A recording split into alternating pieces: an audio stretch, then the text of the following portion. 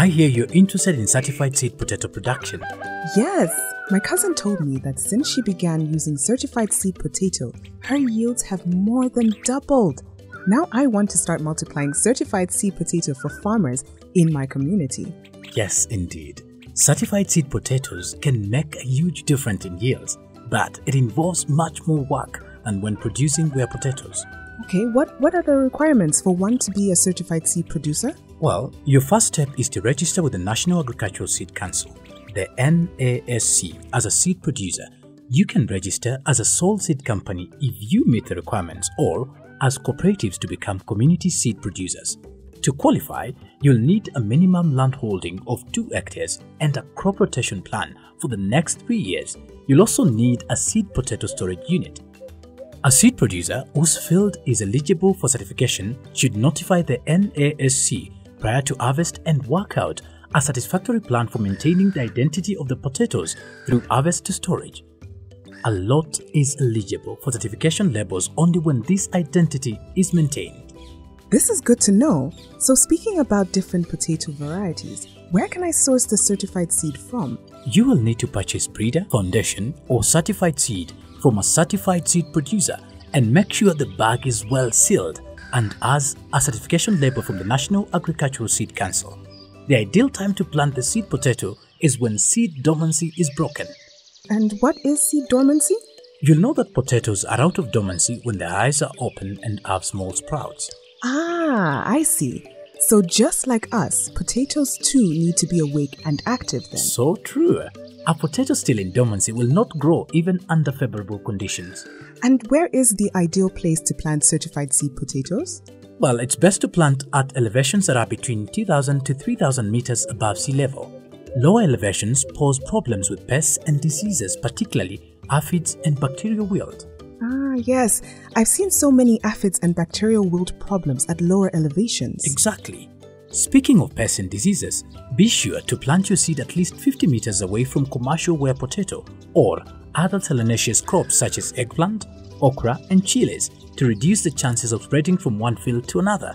This is known as isolation distance. I've heard that crop rotation is also important. Yes, it is.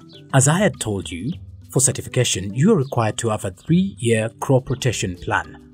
You need to have enough land to rotate crops for at least 4 to 5 seasons, with cereals such as wheat, barley, maize, and legumes such as beans and peas. You can also rotate with brassicas such as cabbage, kale, canola, and cauliflower. And how does this help? This helps to avoid pests and diseases accumulating in the soil.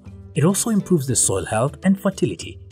Is there anything else I should consider about the soil? Yes, additional soil tests for bacterial wilt and potato cyst nematodes may be required depending on the environmental conditions and nature of potatoes. We also recommend soil analysis for pH and nutrient status.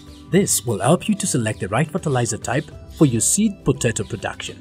Okay, so why is it so important to know the pH of your soils? Good question. The pH of the soil impacts the availability of certain nutrients to the plant. Seed potatoes require soils with a pH of 5.5 to 7.0. And what if my soil has a different pH than that?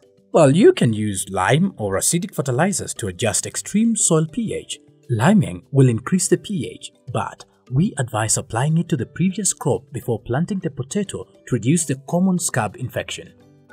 Okay, so should I plant my seed potatoes the same way I plant ware potatoes? No, it's different. A seed potato crop should be separated from neighboring ware potato or other solanaceous plants. For instance, breeders, pre-basic, and basic seed must have a minimum isolation distance of 100 meters, while commercial certified seed must have 50 meters. Okay, so what if I am planting different varieties? Separate seed potato of the same class or different variety from neighboring seed potato crops by at least 5 meters for basic seed and at least 2 meters for commercial certified seed. Can you please demonstrate to me the best way to plant seed potato? Depending on the size of your tubers, space them between 20 to 30 centimeters apart. Row distancing should be between 60 to 75 centimeters depending on the variety. Place well-sprouted tubers and furrows 10 to 15 centimeters deep and cover them with soil. It sounds like I need to plant a lot more potatoes for seed than I do for ware potatoes. Very true. Seed potato production requires 2.5 to 3 tons per hectare, while ware potato requires 2 to 2.5 tons per hectare. But won't planting them close together affect their growth? Remember, with seed potato production, you're aiming for small and medium-sized tubers. A higher density of potato plant results in more stems and a higher number of small and medium-sized tubers. And at what stage of the crop's growth do I need to involve National Agricultural Seed Council? Application for seed inspection by the National Agricultural Seed Council should be made immediately after planting. 2 field inspections are required. The first inspection happens during the flowering stage. For non-flowering varieties, this inspection would take place at the canopy cover stage of the plant. The second inspection takes place just before dehoming while the plants are still green. Tubers will also be sampled for latent bacterial wilt infection at this time. It is your responsibility to schedule the inspections with the National Agricultural Seed Council, NASC. Okay, I practice hilling, weeding and dehoming on my ware potatoes. Should I do the same with seed potato? Yes, all recommended crop management practices are the same for ware and seed potato crops.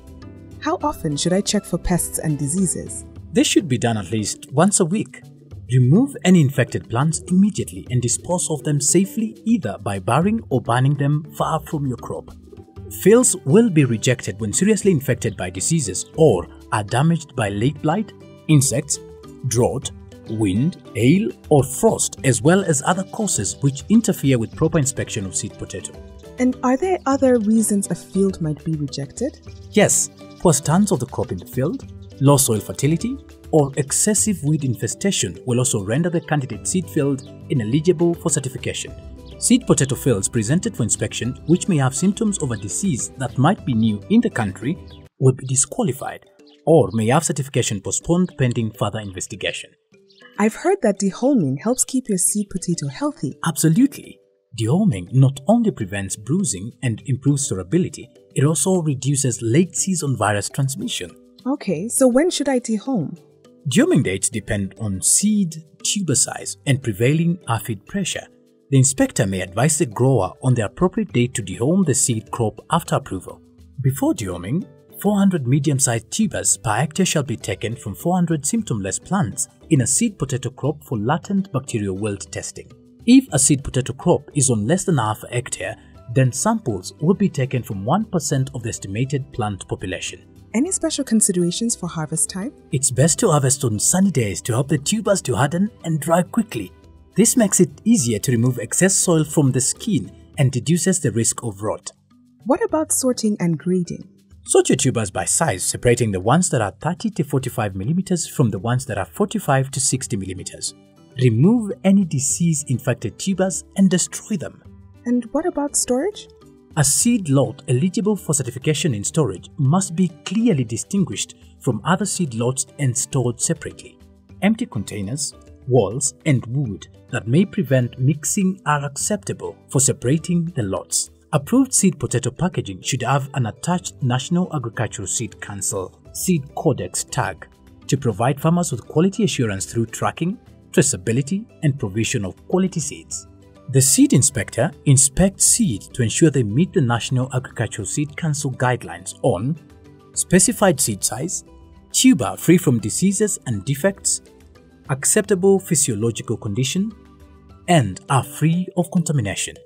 Once the inspector confirms all the requirements are met, National Agricultural Seed Council Seed Codex tag will be issued for each bag, after which it can be sold as certified seed. Don't forget that you will need to replace your seed potato every 2 years to ensure the quality that will keep you certified. Thank you. I think I'm now ready to get started in seed potato multiplication. All the best! If you do it right, next season, the farmers who use your seed potato will be telling everyone about how they've more than doubled their harvests.